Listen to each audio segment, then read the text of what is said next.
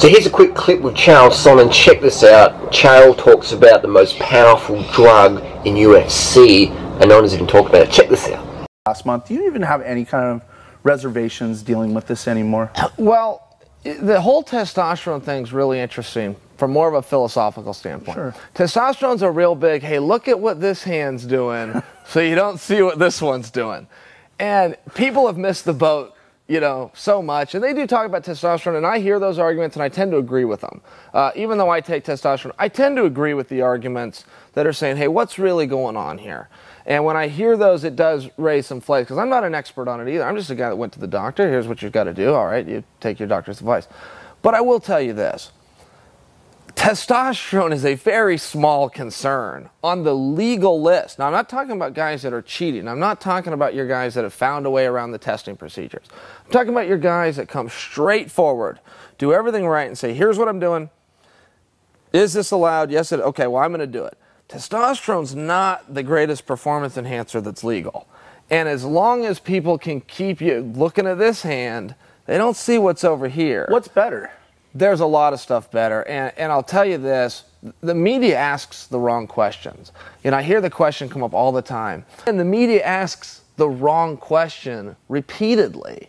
And it's this major debate now, and everyone's focusing on testosterone. It's like, guys, let the testosterone go. Start going down the list and seeing what else is going on here.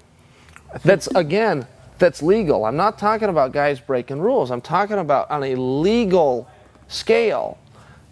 Testosterone's not at the top of the heap. What would you say is at the top of the heap? I wouldn't. Testosterone's not at the top of the heap. What would you say is at the top of the heap? I wouldn't.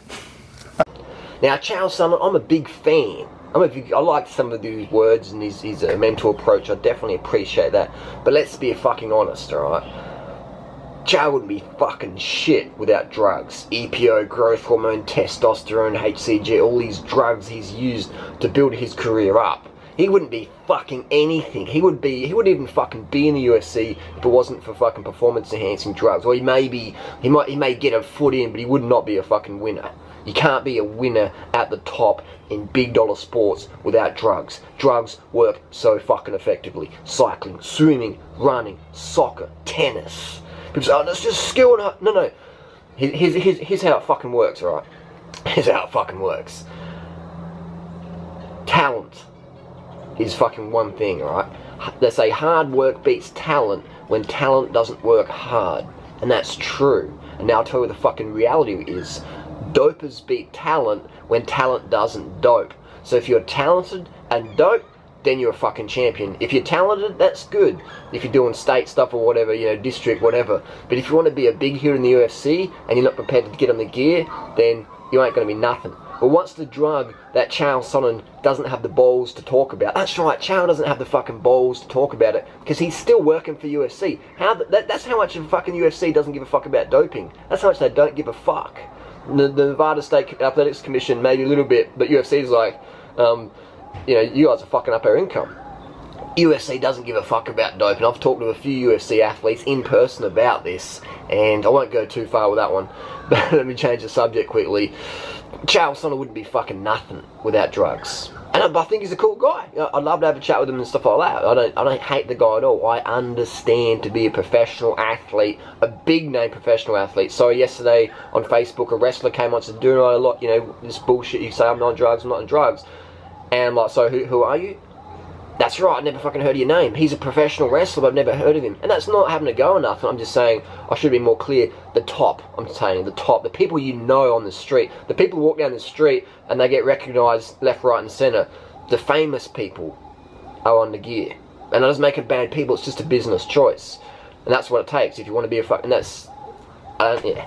People don't like to hear that, but that's just fucking how it is. Especially in UFC, especially in soccer. You won't be shit, man.